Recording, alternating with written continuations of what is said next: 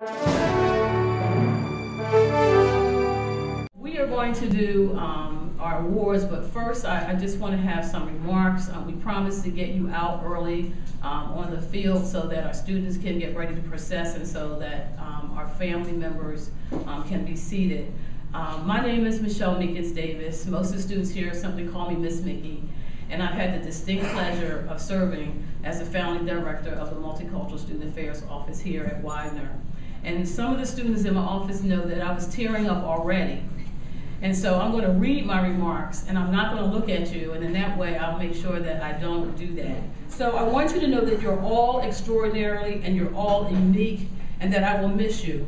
And during these past 4 years, I have been the one that have been blessed to be your advocate. And if I've not said it yet, I am so proud of you.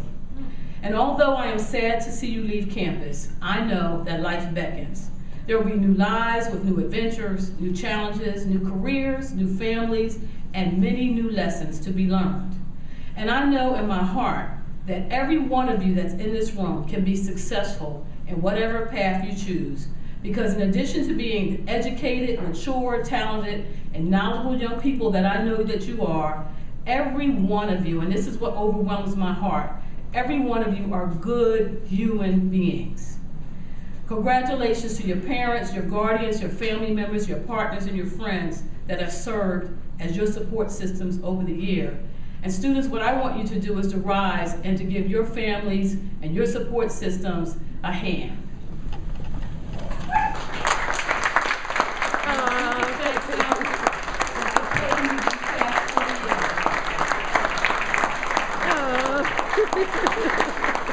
Must thank your family and your parents and your guardians and your partners and your spouses for supporting you over this year, over these 4 years. But it is now, students, from this day forward that you will walk on this world and you will make your own individual imprint. And so I want to remind you at this time that you are becoming alumni of Widener University. You now have another status, another responsibility to Widener. And as many of you know, I am going to ask, and I will continue to ask, that you remember to give back to the university. Many of you that participated in the Multicultural Student Affairs programs were recipients of alumni giving back to you. There are many of you in this room who received African American alumni scholarships. Some of you were aided with your books when you needed them. And so I'm going to ask you that as you go out from Widener University, a proud alumni, that you remember to support the university, that you remember to give back, that you remember that in addition to giving back to your community, that you remember where you spent your undergraduate career. Many of you will go on and you will get your professional degrees and you will get terminal degrees, but Widener University is where you have gotten your baccalaureate degree. And so I ask that you become responsible alumni, you continue to make the university proud as an alum. You've heard me say this, and as I close, I want to remind you that as you leave and as you continue along your pathway, there are others that God will place waiting to be blessed by you. They're waiting to be blessed by your caring heart and your caring hands. In addition, there will be people that God will place along your path to bless you.